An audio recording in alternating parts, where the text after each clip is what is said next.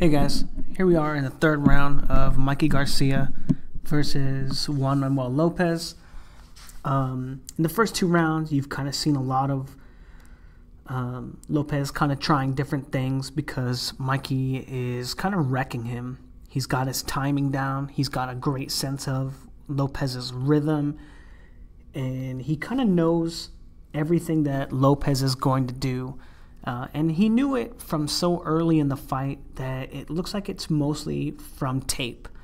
And we'll get into a little bit of that during the course of this round when it becomes a little more relevant as the adjustments in the fight start to take place again. And that's why it's so important, when you do a film study, you're not just watching like specific techniques, because sometimes they're derived from what your opponent is showing you and giving you.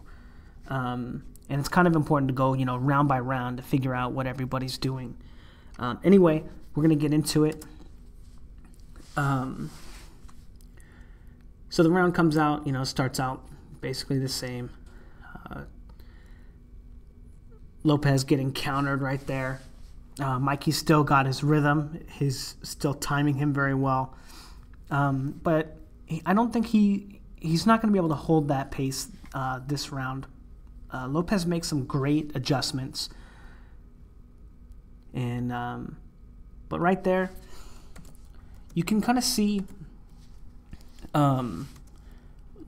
Lopez when he kind of goes to jab off of rocking back. He does this little thing with his glove, and he kind of telegraphs his fight or his punch. And he's really giving away everything that he's going to do at the start of this round. He's taken two jabs now, and he's kind of too relaxed, and it's really starting to show through that Mikey knows, what he's doing. Right there. And this is great. This is a really good job. I'm not sure if Mikey did this on purpose or not, but you see this little pattern right here. He touches his glove, and then he starts walking off to the left, and Lopez jumps in the air like an amateur, and Mikey counters him with the right hand. But that stems from that past exchange too, where Mikey is putting his glove out. We're going to go all the way back here. But Mikey, if you notice, he touches his glove, and then Mikey kind of raises his glove right there. And then he catches his timing and counters him. But, again, touches his glove. And then Lopez counters a little sooner while Mikey's walking off the line. But Mikey has really good reflexes and catches him with a great right hand. I'm inclined to believe that he baited him into that. I haven't seen any other instances of it, but it was a good job. That was a great shot. And Lopez testing the waters for the jab, right? And look at how far off he throws this jab. Look how far away he is. You can see he doesn't even come close to landing it. So I don't know what Mikey's thinking throwing a counter jab off of it. That didn't make any sense to me. But Lopez, look at this though. Lopez knows that he's getting countered. So he's changing his guard now, and he's making an adjustment. He knows that Mikey knows everything that he's doing, so he's changing it up. And even though he's not, I'll say half the athlete that Mikey Garcia seems to be, he doesn't have the balance that Garcia has. He's working harder. He's doing more in the fight in terms of like showing boxing knowledge and skill, not like sharpness and the physical attributes of it. But he's trying other things, and it pays off for him right there. He's and look how far back he is, especially after that jab that Mikey just threw. Mikey throws this jab, and Lopez's foot's all the way behind him, or his head is all the way on his back leg, and doesn't even come close to hitting him, and he counters with this straight left, showing another adjustment that he's making. A lot of like the same stuff here. Mikey tries to get back at Lopez, and I think he eats the jab right there. It doesn't matter, but again right there, I don't think he lands that one, and Mikey's able to get his guard in front of it. But look at how he uses both of his hands to to kind of block that left hand from him. He does catch him with the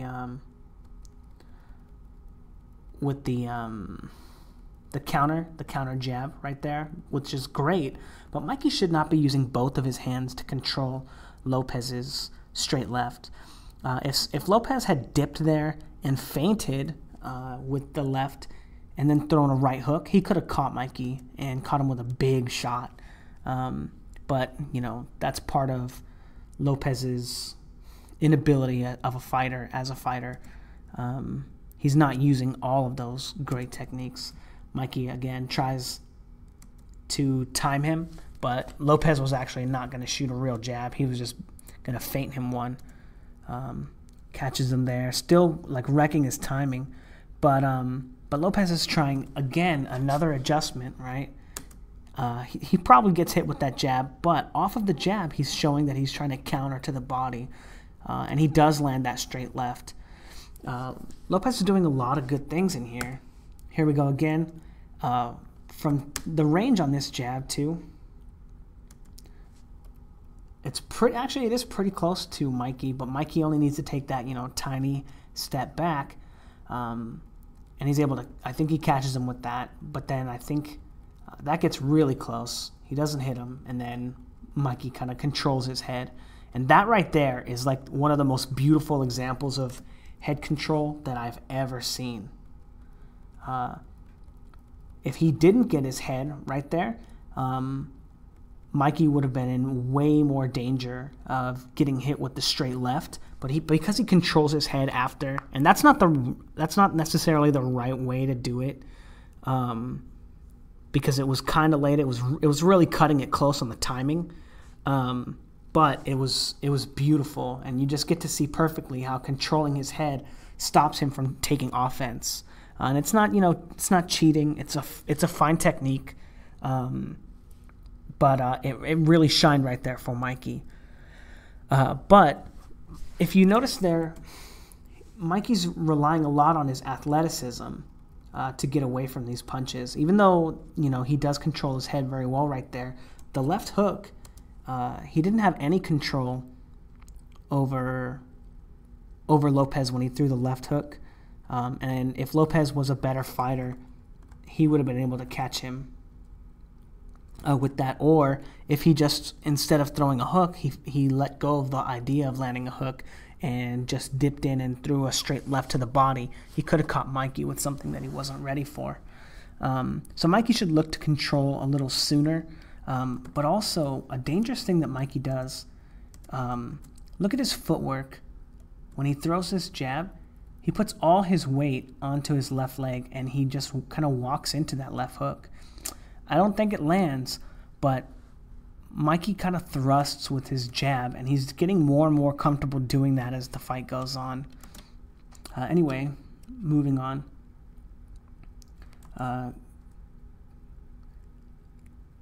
Again, a body shot off the jab. He eats it, but he brings both of his hands out there. I'm not sure if he's feeling comfortable doing that because Lopez is a southpaw, but he shouldn't be using both of his hands. And then he does make him eat another jab. I'm not sure if it lands, but he does block the left hand, so he's attempting to be defensively responsible, and he's doing some good things in this round. And here you go, Lopez getting complacent again, and he falls right back into his old rhythm and steps on that front leg without any head movement, without dipping back on his right leg, and just eats a right hand. Great job from Mikey, who's thrown maybe like, 8 right hands throughout the whole fight. He's really not letting it go very often, and that really speaks to his commitment to the game plan, not audibling and not fighting at all, but using his game plan to win the fight.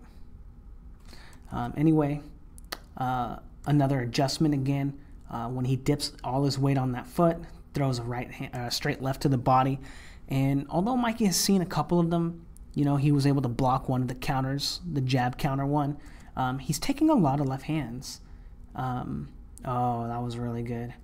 The first time, now, normally when a left and a right-handed fighter, a left and a right-handed fighter fight, most of the fight is spent searching for lead foot dominance. And it's really important, but Mikey hasn't even looked for that at all. In fact, he's kind of gone the exact opposite approach. And one of the ways that he's been landing his jab so effectively is when he lunges in to throw it, he gives up lead foot dominance. And I'll show some more examples of that. But this is one thing that Lomachenko does really well when he dips to the outside. But Mikey Garcia, in this instance, is extremely ready for it. So when they do, if they ever have that clash, and obviously Lomachenko has a way better defense than Lopez, but if we ever do get to see that fight, this is a good example of what Mikey Garcia is going to need to constantly be doing to keep him from getting that lead foot dominance. And he does a great job here, the first time that Lopez ever even thinks about it. But anyway, another part of his game plan, something that he trains in the gym, and then as soon as it shows up in the fight, he does really well. Again, right here, off the jab, Lopez says, oh, don't give him a second to think, and lands a body shot. And that one does land. But just showing you, like, Mikey is not adjusting to this, and he's been hit with this like 3 or 4 times now. Oh, again, Lopez realizes that that he's trying to counter his jab still. He throws the jab. He might even eat that punch, but because Mikey steps in with his jab, he walks right into that that left hook like he did before. He barely got out of it, and he's not able to get his hand on this one and eats that straight left hand. Really showing that he's really hittable. And that he's not asserting like the best kind of control over Lopez. And there's no reason for him to be taking these shots. You know, Lopez has given his game plan away so many times, and he's still able to catch him with these shots. But another good adjustment from Lopez, figuring out how to land not only his hook but his left hand. Let me read my notes real quick. Oh yeah, but yeah, look at, if you notice, again, he puts all his weight on his right leg. He can't even throw a right hand off of that if he wanted to, and that might also be one of the reasons why he's not throwing more right hands. And I think after this, yeah, he throws another jab and puts all his weight on his front leg again, leaping forward. And he kind of sweeps his leg back. And that's really interesting because it would allow him to get away from the left hand. But that is one of the flaws with Mikey Garcia's jab, is where all of his weight goes when he throws it. But anyway, moving on. Lopez using a different guard again, see, dipping, rolling, not just walking in.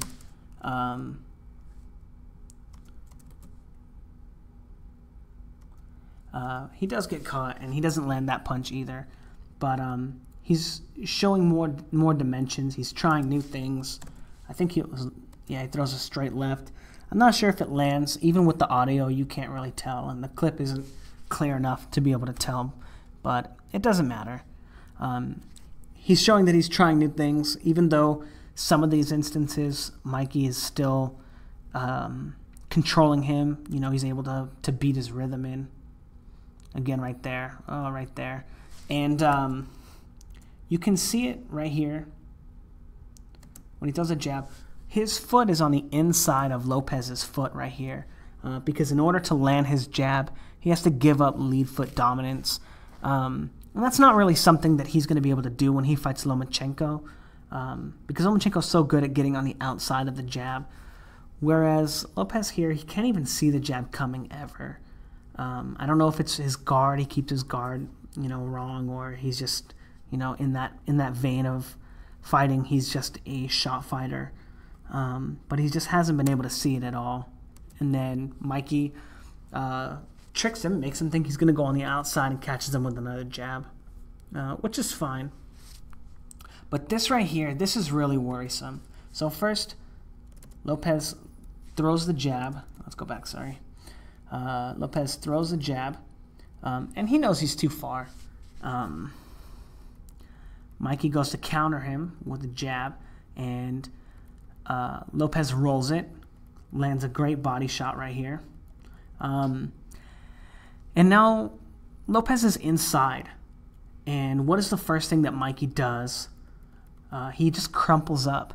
Look at the horrible position that he's put himself in by throwing that jab.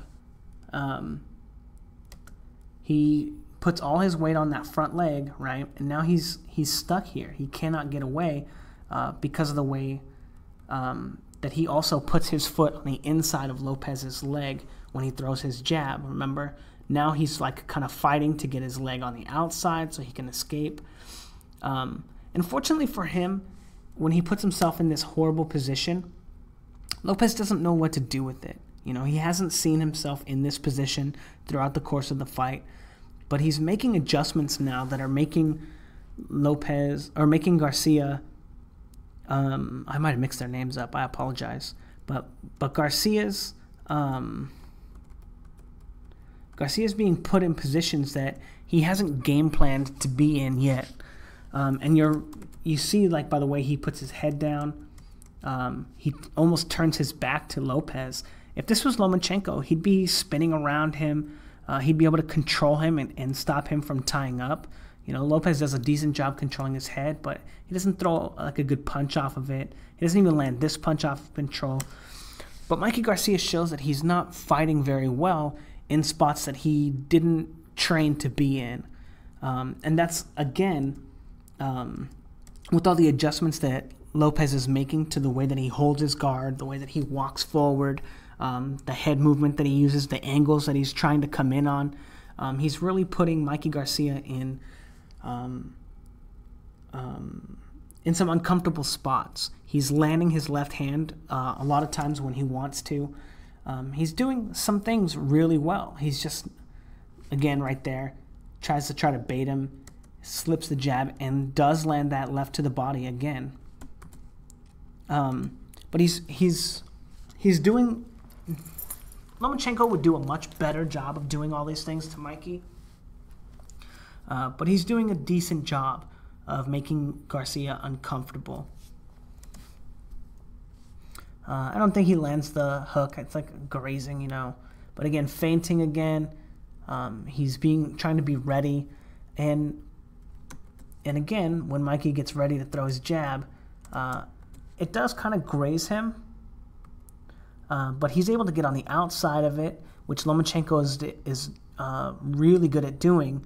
But also, oh man, my video froze again. That's the third time this video.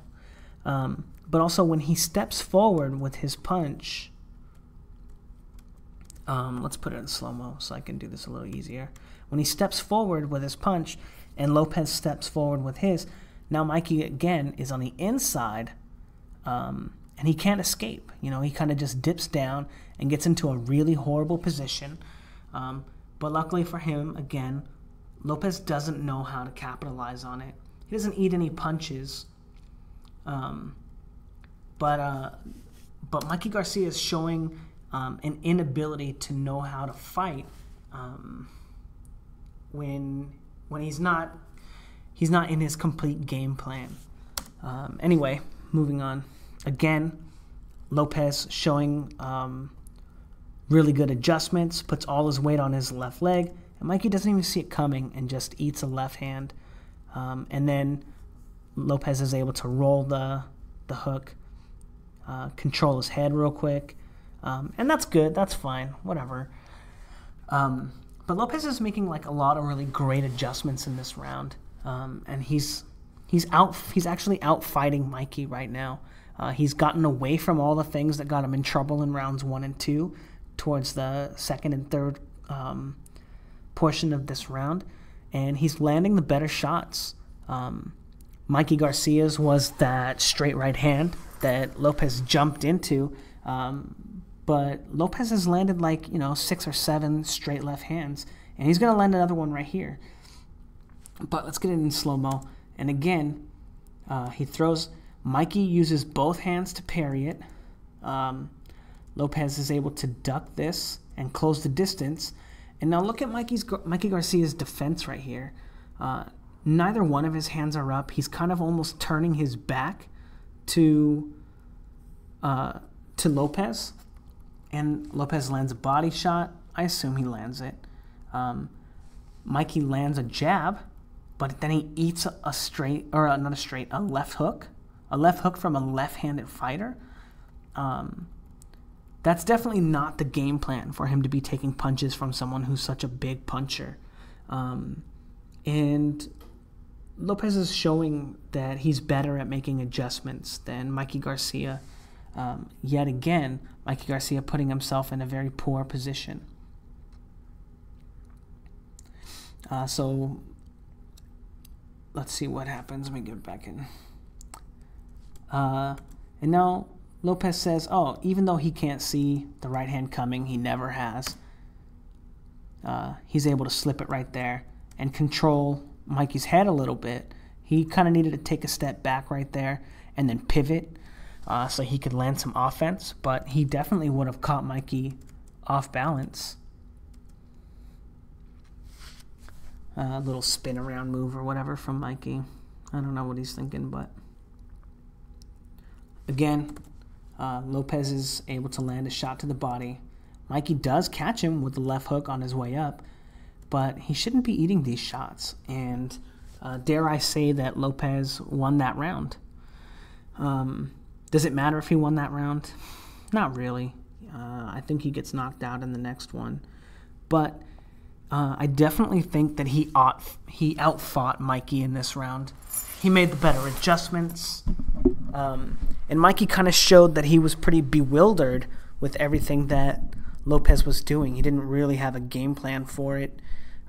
He'd put himself in really bad positions when he wasn't ready for Lopez to close the distance. And it all stemmed off of Lopez having a much more active guard, using more head movement, feinting a little bit more, changing head slots, everything that he was doing that stopped Mikey Garcia from painting him with his jab. And as you notice, a lot of that round, Mikey Garcia wasn't landing nearly as many punches as he had in the first and the second round, namely his jab. But anyway, yeah, I hope you guys liked the video. Just remember, nothing that happens in this video is going to be necessarily indicative of how a Lomachenko fight's gonna unfold. But because he's going to train for Lomachenko and not this seemingly one-dimensional Juan Manuel Lopez. But anyway, I hope you guys liked the video. I'll do the round 4 soon. Like, comment, and subscribe. Let me know what you want to see on round 4 coming up. Thanks, guys.